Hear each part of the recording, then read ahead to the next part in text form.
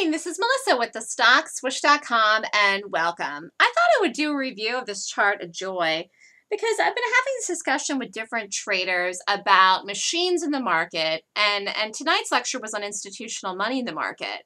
And someone had actually asked in the lecture, and I think it was after the recording had ended, that, these institutions are taking positions and they're sucking people in so that they can take more, get out, or do whatever they want to do. That's not correct, and I'm going to use this chart to actually explain it. First things first, machines exist in the market. They exist in the market. They're part of the market. They're going to become more prevalent in the market. They're not going away. In fact, there's going to be more machines. So if you're going to be a trader investor in the stock market, in the U.S. stock market, machines are part of it. They've been part of it. They've actually been part of it for a long, long time, and there's going to be more of them. They're not going away. So what does that mean? It means you need to learn how to trade correctly using technical analysis and price. Price. It's the numbers. Machines are programmed by people using numbers. And when an institution or a big hedge fund or anyone that has a large position and wants to get in a stock, and they have something that's programmed by a machine, they're programmed, let's just say that somebody's in this, I'm just using this as an example right now. Let's just say that somebody's in this Joy and they're in it short. The machine is programmed to exit the short long time in advance when it gets to the target, whatever the target is for that position holder. So it's not like they're in it to get you in trouble in your exits when the machine hits. It was pre-programmed long time ago. It could be weeks, it could be months, it could be years to get out of their position or in a position. Okay, either way ahead of time. Okay, so that's how those things work, number one. Number two, the whole idea of institutions or machines being against you and taking positions to be against you, it doesn't make sense. And I just want to explain this. Let's just pretend you ran a hedge fund, okay? You run a hedge fund and you're running the hedge fund and you want to actually be in Joy short. You want to be in short to the downside. Let's just pretend you have a target for Joy of $30, okay?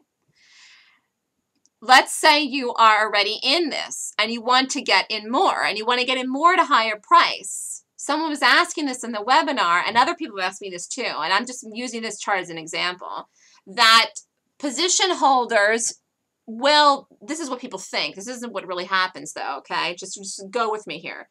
That they will create a situation to lift the stock, to get people in to buy it, to get other people in to buy it, to lift the stock price up so that they can get in it more at a higher price to short it, to get paid more to get in it, to get it down to the target, to get more of the position at a higher price so they can make more money. That is incorrect. In order to do that, for them to give it a lift, they would have, they're already in it short. They would actually have to buy it and take a position long in the opposite direction that they believe that they want to be in it in the first place. They'd have to take a heavy position in it to lift it. They'd be in it long. Then they'd have to do two things then to do what they originally wanted to do, if this is how it works, which it's not, but just go with me here. They'd have to sell out of it, then they'd have to short it. So let's just say they bought it, gave it a lift. Other people then bought it with them and they gave it a lift. The institutional money would have to sell out and add and short to move to get in what they originally wanted to do in the first place. And in doing so, they'd have to do two things. One, take a position against what they wanted to do, which is take a needless risk, which they don't want to do. Number one. And two, they'd have to get out of the long. They'd have to do two things. Sell the long and get in short then to push it down to get it back down to the target that they wanted to get in the first place, which was short because they wanted to be in it short. And in doing so, the very essence of them would push the price down. So they take needless risk and they push the price down by having to exit the long and to re-enter as a short, which they're not going to do. And that isn't how it works. It's just not how it works. Do you understand what I'm saying? This is so important. This is really important to understand. That is not what happens. That is not what happens at all. It isn't what happens at all. Traders are making these buys in here or other monies, okay, like smaller hedge funds and things like that are making these lifts in here. Institutions don't have to do anything to suck people in if they want to get short in this again. People buy in these double bottoms. People buy in higher highs and higher lows. People buy in these things. And institutions don't have to do anything. If they want to get more short of this, they'll just short it. They're not going to take a long position, something that they want to short, because they're going to have to take a long position, cover the long, and then short it again. And in all of that doing so, they're going to suck their price down and get paid worse, and it's not going to make any sense. And then they take needless risk against themselves, which they don't want to do. And they'll never suck enough traders in to get it up where they want to anyways to protect themselves with everything I just said. So that's not how it works, okay? What goes on in these stocks when these things get these lifts is people are buying in here. This is a terrible buy. The stock's in a downtrend, okay? But people are buying, but not power money, not institutional money, not who's in control of the stock. The stock's in a downtrend. And institutional money is not going to suck people in by buying a stock they want to short. They're probably already in a short anyways. They covered in some here and here, you can see in this. In fact, let's go look at that on the 1. So 28. Here. This is, you can see when machines are in the market. But again, these things are happening and are set up to be way, way, way ahead of time in advance. You can see this is a machine-generated action that happened here.